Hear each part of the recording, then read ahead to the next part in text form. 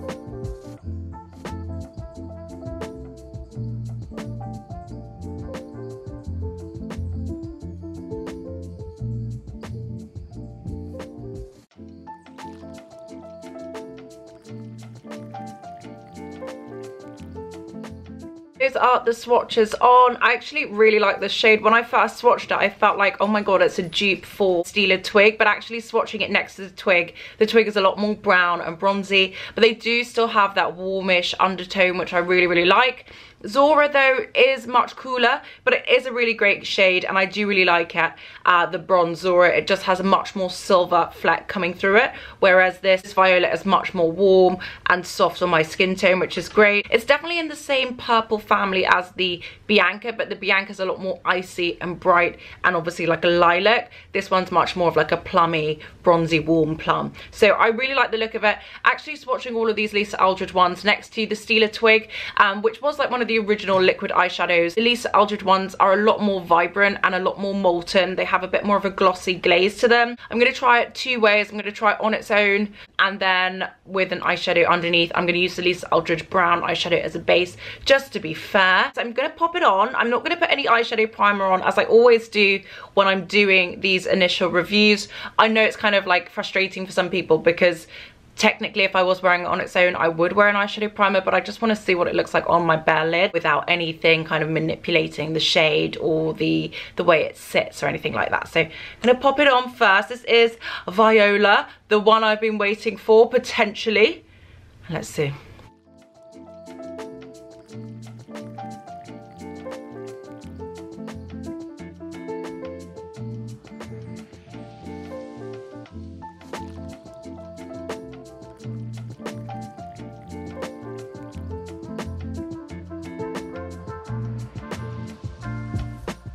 Actually already like this. It's very moody, it's very rich, but it's very soft and flattering on my skin tone.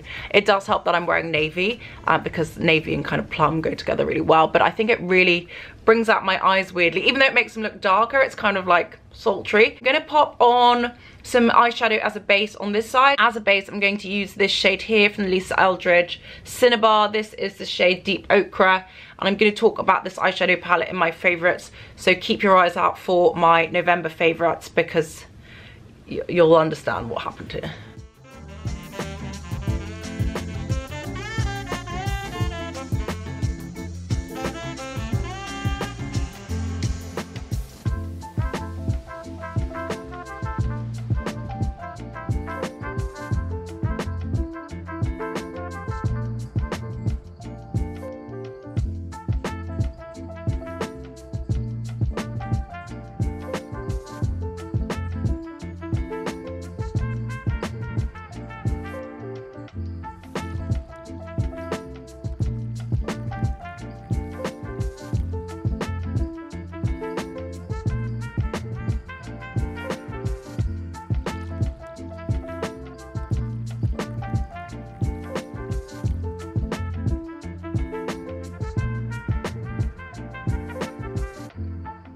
It does layer on top of itself and blend out really nicely.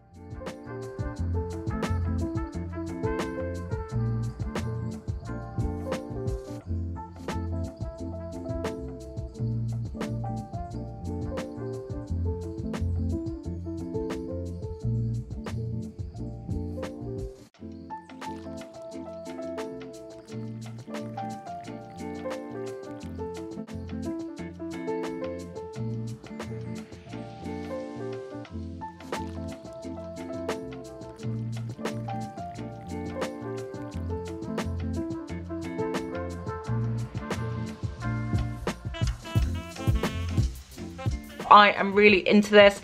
I love the undertone of it. It just sits on my skin very easily. It doesn't feel like it's fighting my natural undertones or my skin tone.